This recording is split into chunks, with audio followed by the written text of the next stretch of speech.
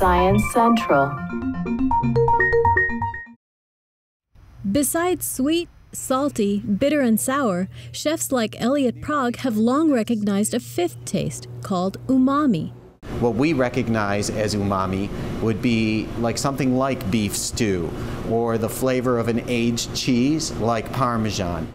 The savory umami flavor in these foods comes from natural chemicals called glutamates, which are also found in the common food additive MSG.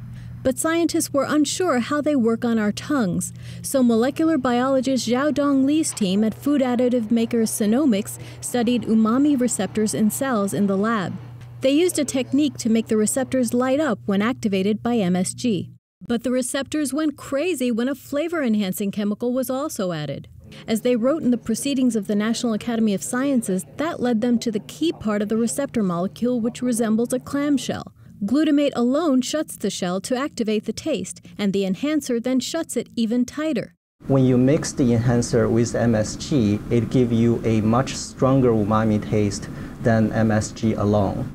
While researchers can use this knowledge to enhance packaged food flavors, Chef Prague says it's not hard to do it from scratch. If you make beef stew, if you make chicken soup, if you make a mushroom dish, if you used an aged cheese in what you were cooking, you would achieve this flavor very easily.